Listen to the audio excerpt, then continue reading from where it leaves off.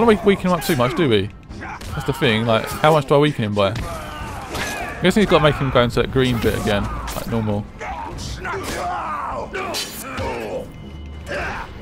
How's that captain doing? He's not doing too bad now. He's getting towards the green, which is good. Trying to finish him off. Chop him. Done. Oh. Not this time. I need allies and you. Oh, now he's in the green. Right, now we can try and finish this guy quickly. That's it. I know to grab him. Right, here we go. Brand him in his brains. Right, perfect. Let go of him. Then we'll try and grab him again, I think. And we can dominate him. Yes!